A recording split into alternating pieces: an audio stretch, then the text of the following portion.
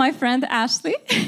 She is super bold for coming up here and testifying, and we just want to hear her story. Ashley, would you please begin on, you recently gave your life to Jesus Christ, and how was your life like before you committed your life to Jesus?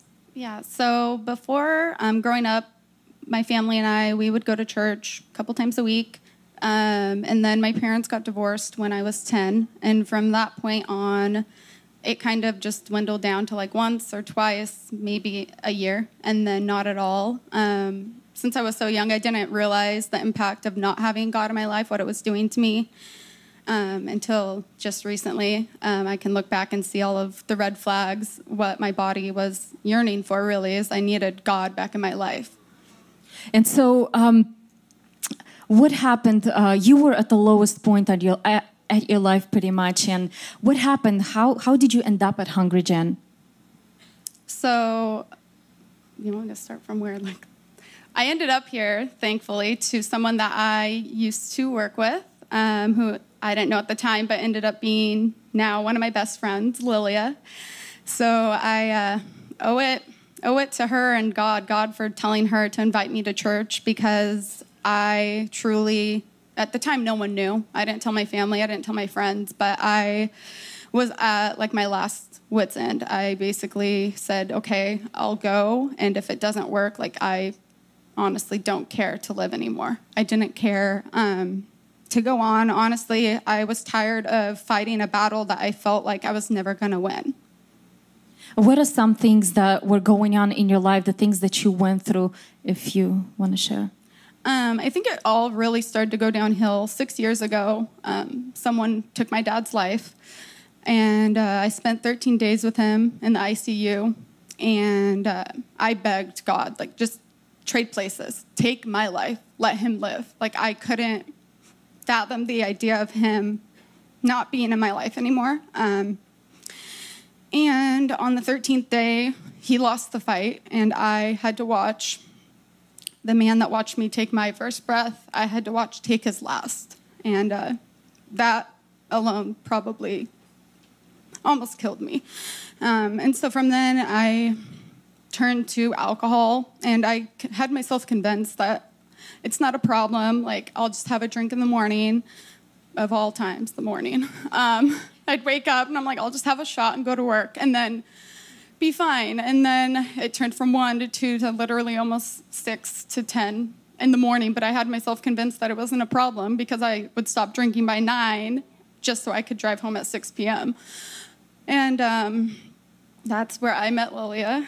And in that time, though, I was still hiding a lot of things. I was in a very abusive relationship with someone who I thought I'd spend the rest of my life with. And it came down to either leaving or losing my life. And so, you know, by the grace of God, I don't know how, but I left, and I never looked back. And I was lucky enough to come here with Lilia's persistence. And since I've been here, I walked through the door. I wasn't sure what I was going to expect, but I just felt like I was being welcomed with open arms, and I knew I was home. Come on, let's give a round of applause to Jesus Christ. Our God is so amazing. Our God is so good. Like, when He places people around us, and just at the right time, you know, Lilia invites her to church, and she comes, and the Lord just touches her life, and things started to change. And could you please share, how is your life? Like, I know that even a couple of days ago, you began to cleanse out your house, throwing away all the alcohol, expensive gifts that you had. And how is that process for you? Well, I look at it as kind of in anything in life, I either go all in or not at all. I can't be lukewarm in anything. And so I knew I was either going to walk the walk with God, or I was going to walk the other way and, you know, have the uncertain life. So I decided to go all in, and I got rid of anything that was not for God's purpose for me. And yeah, I decided it's got to go, and it's not for me anymore. So Amen, amen. And we're going to have some photos on the back. Ashley throwing away her stuff, her tons of cleansing out the house. Come on. That's what you have to do. And here's the thing, guys. Here's the thing. Nobody had to tell her to throw away that stuff. I didn't tell her. Lilia didn't tell her. It's God. You know, when he's cleansing the person, when he's touching, it's like an automatic reflex to, you know, give away, give up, cleanse the house, to forsaking things that don't please God. Amen? And Ashley is super, super happy for you.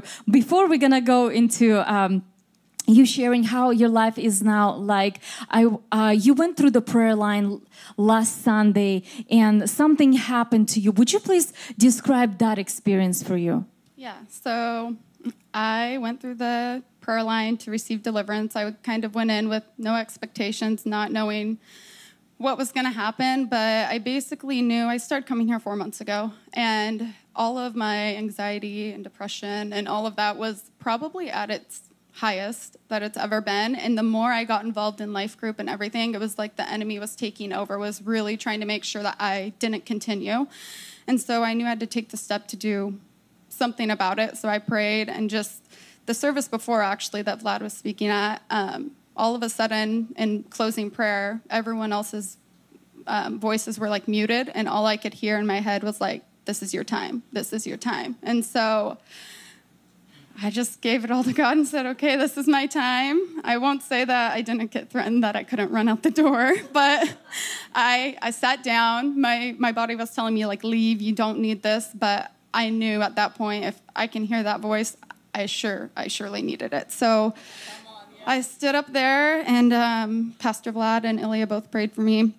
And it was like the more they screamed fire, like my body was literally burning. And I was just like, okay, I get it. But it wouldn't go away, and it kept burning. And finally, I just hit the ground, and there was no more burning. And I woke up, I kind of came to, and when I got lifted up, I just felt like there was no more weight on my shoulders. There was no more bad thoughts. Come on. Woo. You know, when you receive deliverance, a lot of people describe it as the weight lifts off of you and you feel light. Those demons that harassed, oppressed your life, when they leave your body, your life, you know, you experience those kind of things that are from God. And now, Ashley, how is your life like right now after you received deliverance, you accepted Jesus Christ into your life? And we know that it's always a process. It's never just one-time thing. And how has it been for you? And what is the difference that you see now? I think the biggest difference is just waking up and not feeling heavy anymore. I'm not going to say, you know, there's not good and bad days, because there most certainly will be. That takes work. I'll have to work on it every day. But those negative thoughts, the voice is so much lower than God's voice. God's voice overrides them all, and it just keeps me going, honestly. And I don't think I've ever looked forward to the next day, each day coming forward till right now. So, wow, this is so good. Come on, guys, we can do better than this. Let's give God the glory, because He deserves the glory. Woo! Come on. Such a bright example of the goodness of God, Ashley. Your life, you know, God has a purpose for your life. He's raising you up for something special. And I know that deep inside of my heart, every time you come to the life group, I see the call upon your life. And I just believe and declare that call to come to life and be accomplished in your life in Jesus' mighty name. And lastly, and we will let you go, would you please share a word of advice to people who might not have taken that step, giving their life to Christ, or they think they maybe need deliverance in certain areas? What would you suggest them? My biggest piece of advice, honestly, if you're on the fence about giving it to God, just take that, you know, ounce of hope that you have left and do it. It'll be the best decision you've ever made. And drop the idea of having to have a perfect life before you come to God. He doesn't expect you to have it all together when you come to Him. He expects you to come to Him so He can help you get it all together. Wow, so wonderful. Thank you, Ashley. Thank you, girl.